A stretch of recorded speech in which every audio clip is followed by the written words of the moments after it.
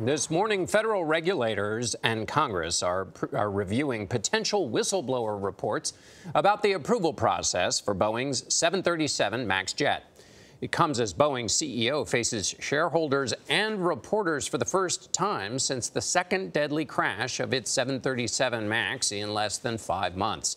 That led to the worldwide grounding of Boeing's best-selling plane. Kris Van Cleave is in Chicago for the Boeing shareholder meeting. Kris, good morning. Good morning. It is 6 months to the day of the crash of that first 737 MAX. And CEO Dennis Muilenburg will tell shareholders that Boeing's focus is on safety, and the MAX, once this software update is done, will be one of the safest planes to ever fly. We'll also learn that the planes and that software update is ready for its final certification flight before it goes to regulators for approval. CBS News has confirmed within hours of Ethiopian investigators releasing their preliminary report into the crash of Flight 302, the FAA received calls from 4 potential whistleblowers. The current and former Boeing employees were concerned about potential safety issues surrounding the 737 MAX and its approval process. One of the April 5th calls included claims of foreign object damage to the wiring of the plane's angle of attack sensor.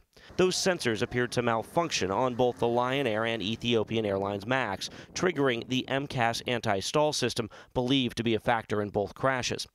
Boeing says while it cannot verify that report, safety and quality are at the core of Boeing's values.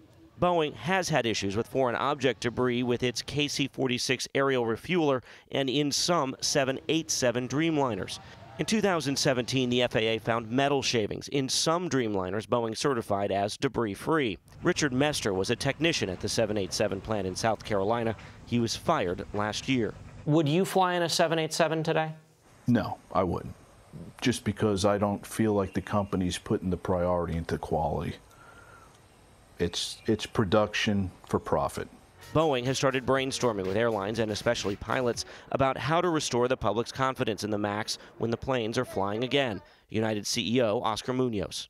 It is a safe aircraft. We're going to let not only the FAA but regulators around the world sort of declare that as well. Now, lawyers here in Chicago today are expected to announce another lawsuit against Boeing, this one on behalf of the 10 Canadians killed on board Ethiopian Flight 302. Norah? Tough to hear those details, Kris. Thank you.